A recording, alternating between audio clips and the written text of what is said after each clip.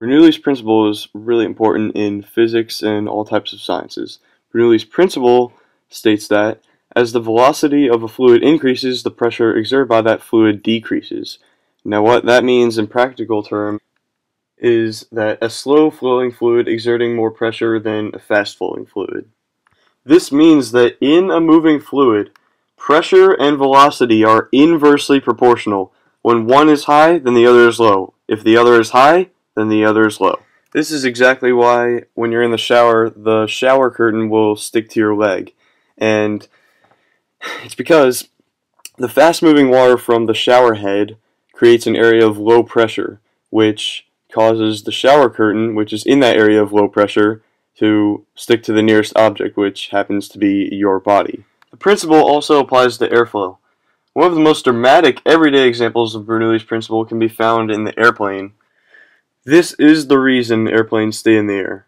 Lower pressure is caused by the increased speed of air over the wing, and the area of pressure under the wing is higher, the wing is pushed upwards, thus making the plane stay in the air, stay afloat.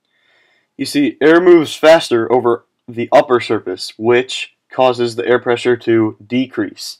And the lower air pressure over the top of the wing gives it lift. But some air is directed beneath the wing, which the lift must exceed the weight if the aircraft is to fly.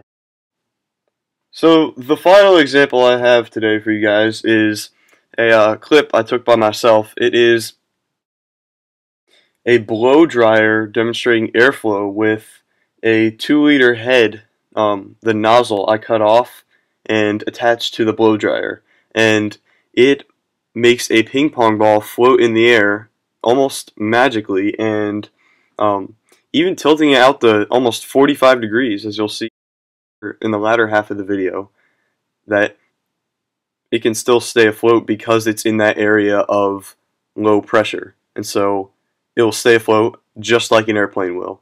Thanks, guys.